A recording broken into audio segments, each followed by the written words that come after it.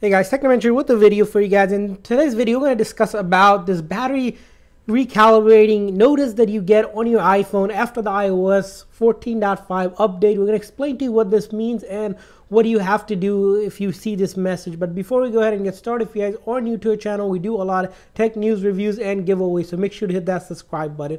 So this message is something you'll notice on iPhone 11, iPhone 11 Pro, and the 11 Pro Max. When you go into settings, and once you're in settings, you go to battery and then battery health, it will pop up here only to iPhone 11, 11 Pro, and the 11 Pro Max. Apple has released a statement saying that if you're seeing this issue, it's because there was a bug in their devices and they're looking to recalibrate your battery health to what it should reflect. And during this time, you might notice that number that you see for maximum capacity drop maybe really drastically or just stay the same or might not even appear. Don't worry, what's going to happen is over the next couple days, even up to a couple weeks, it could take for the battery to go through full cycle of recalibration, and that should fix the phone. And once you have done that, it will give you a message that the calibration was successful and it will give you the accurate number for the max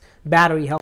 But there's also two other messages that you can see. One of them is that might say unable to recommend service, or the other one is that the recalibration was not successful. In either of these two cases, if that were to happen, it just means your phone battery is still usable. You might performance just decrease of the battery, and it might be time to take it to the Apple store or authorized Apple replace shop so they can replace your battery. So just wanted to give you guys the update if you guys are seeing that message and what that means. So if you're seeing that it's recalibrating, just wait it out till that message goes away. But if it doesn't do that and you're getting that notice that something's happening, take it to the app store and have them look at it for you, as this is a known issue we have seen. So hopefully this video is helpful for anyone watching and seeing this issue. Thanks for watching, guys. Make sure to hit that like and subscribe button. See you guys next time.